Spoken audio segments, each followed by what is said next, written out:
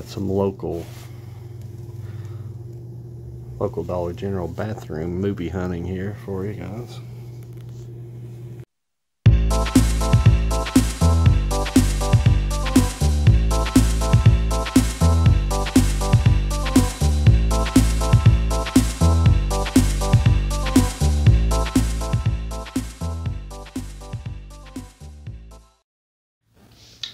From what's come from the toilet to hence be reviewed in the toilet, sadly, from the words of Shakespeare. And that is bad acting, everybody. What is happening, everybody? This is Low IQ Media here. Before we get started here, make sure you like, share, and subscribe to the video. Hit that subscribe button. And this is going to be my first bathroom toilet review and probably my last, because you don't see that every day when you find movies in the actual bathroom of a Dollar General store. The movie I will be reviewing today is it'll be several movies. This is from the Frank Sinatra set that was seen at the end of that first clip. Here's the back for you, and I wanted to review all these movies quickly. This is going to be a comprehensive review of all these movies. As you guys can see, this is a hard box set. Now this set was $19.99, but this is not actually like a real good deal. I just picked it up because it's like amazing seeing it out in the wild, as a lot of the people like to say around here. But this is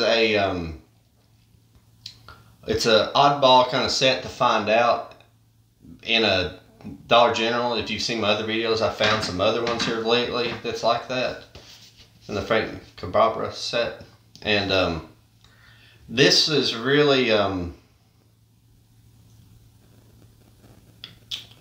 interesting set to find out. I didn't have Anchors Away, On the Town, or Guys and Dolls. Oh, but to finish my thought a second ago, I apologize. The $20, you can find this set on Amazon for the same price. For $20. So it wasn't a bad deal. It wasn't a good deal. It was just basically the deal you can find. Maybe that you can find a better deal somewhere else if that set ever showed up in a Dollar Tree. I don't know if it will. It could. It could very well. But it's very shocking to find. Anchors Away is the first movie on this set. Oh yeah, and this set is beautiful. It's got like a hard book on the inside. And as you can see here, it's a photo book.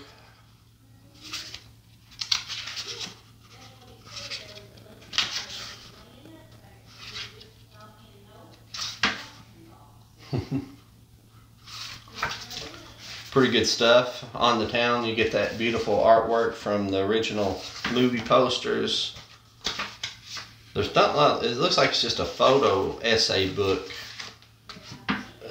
It's pretty nice, you know. It's really cool. It's hard. It's also hardbound. And the actual movies on the inside are, you know, they're just a normal, you know, it's a normal thick Blu-ray case with the folders on the inside.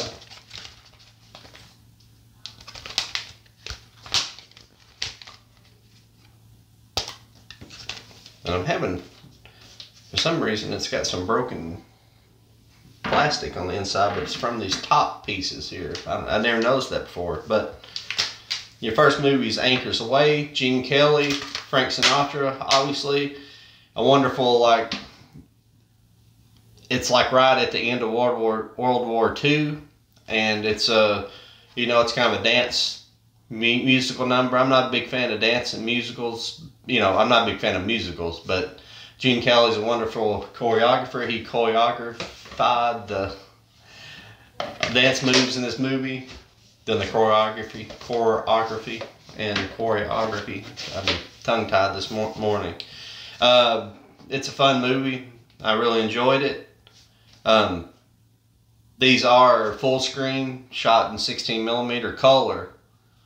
but they're the full screen movies. That's the way they were shot. So On the Town is the same way, except On the Town it's the same way. It's got Gene Kelly and Frank Sinatra, and it's 16. It's also 16 millimeter full screen, 4:3 aspect ratio, 133:1, whatever you want to call it. But it is another fun movie. It's co-directed by Gene Kelly. He actually gets directing credits on this movie, and the same as the others, did the work on the choreography and everything. I got it right that time. That's pretty good. And that's a fun movie. I'm kind of rushing through these. It's a good movie, but I'm not trying to give outright reviews for all these except one. There's one I will give an outright review for. Two of these movies I have saw. I have seen Ocean's 11, and I own Robin and the Seven Hoods. I own Robin and the Seven Hoods, and I own Ocean 11, but Robin and the Seven Hoods I owned on Laserdisc, and Ocean's 11 I actually owned on Blu-ray, the original. But Guys and Dolls, you know, a classic of classics. Everybody's heard of it. It's first time I'd seen it. Like I'm saying, I'm not a massive musical fan, and I'm trying to flip through here. There's thing, and I'm not giving a very favorable review for it either, and not because it's I know it's beloved by people, and it's a beloved movie, but there's a documentary that comes along with it, and you know, and it basically just giving it praise all throughout the documentary. And then it gets towards the end and it starts talking about the faults, and the faults are the kind of things I was seeing in a movie. You know, Sinatra, his acting's not very good, and you can tell because they talk about in it that, you know, Frank Sinatra is like a one take person, because when he was making the movie, he was also, after he would come to Hollywood, Studio City, shoot his scenes, and then fly back to Las Vegas to do a show every night. Like every night he would come, and so he wanted to do everything in one take. So Brando, he didn't like that too much. You know, Brando's a great actor, but the problem is with Brando in this, he's not a singer. So, and Sinatra wanted the Sky Masterson part for himself. So, you know, because Sinatra's a great singer, and it has a great singing parts. Well, Brando's not a singer, but he's a great actor. So his great acting ability pulled him through the movie. But the singing parts were not very good at all. I just thought he's just not a singer. I mean, he's just not. He's a amazing actor. He can act the hell out of what he can. Excuse me. He can way out act Frank Sinatra. Sinatra just like he's almost phoning it in this movie. That's what I felt when I seen this movie. And the two women in the movie, they're pretty, and I know they're good actresses, and they're Vivian Blaine, Gene Simmons, and if you can. They're pretty girls, but I didn't think they were. I guess they were hired because they're good singing talent and maybe dancing talent, and they just wouldn't really. They weren't the kind of beauty I was expecting to be paired up with Sinatra and Brando. They just I don't like usually being like that. It's not that they were plain girls. They were beautiful girls and they're right, but they just seemed too old for the part. That's how it was a lot of old Hollywood movies. Is sometimes the women who were playing like younger parts would be like older. It's kind of like Green Acres whenever Ava Gabor's playing. She's almost supposed to be playing like I don't know if she's supposed to be younger at the part or not. I don't know, but she's just not. She's obviously older, playing a younger part, and it just didn't come over very well. But you know, the production of the movie's spectacular, you know.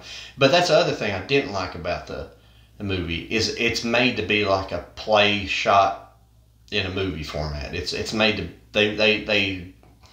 the guy who directed it never directed plays before, I don't believe, or never directed a musical, and. I'm sorry that this was a Joseph A. Makowitz Make-A-Wince. And he's a great director. And, you know, he did a great job directing it, doing what he's doing. But he tried to, you know, I just didn't like it. I don't like whenever they make plays. Sometimes they work like Les Mis. The newer Les Mis works because it's not over dramatic. It's like, this was over dramatic, like a play would be. They tried to basically recreate the play on film. That's what I was trying to get at.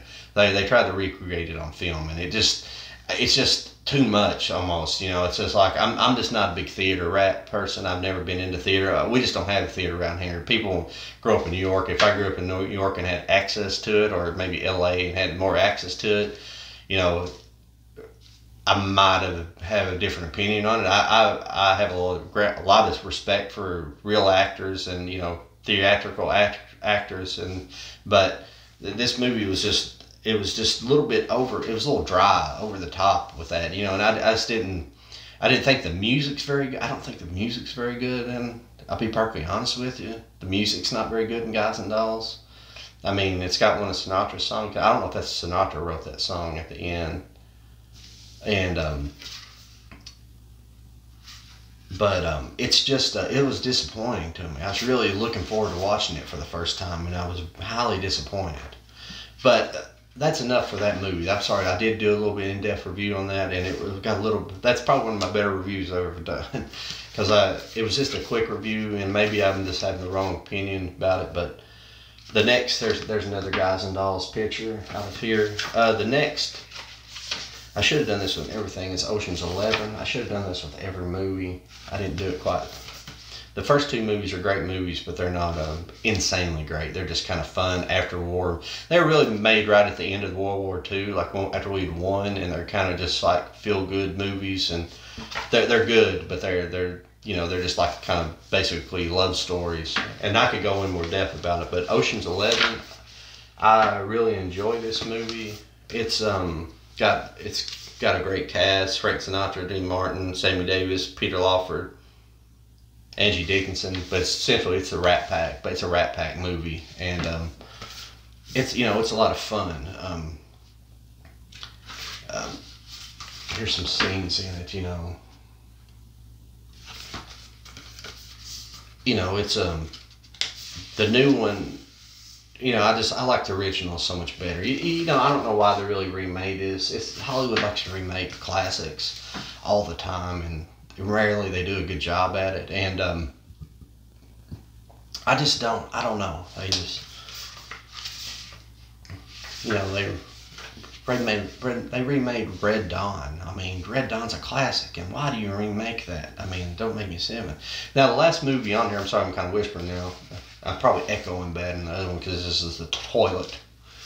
And this is Robin and the Seven Hoods. I do have this, and it's just going to be a quick review on this. I wish I'd brought the laser disc in here and showed you guys, but I did not rewatch this on Blu-ray, not yet.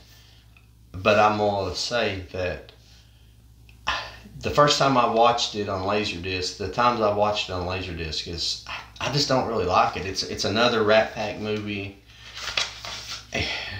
It's like gangster. They want to do like gangster movies, heist movies, and stuff like this. And I guess it's supposed to be a comedy, and it kind of fell kind of flat to me. It just wasn't that great.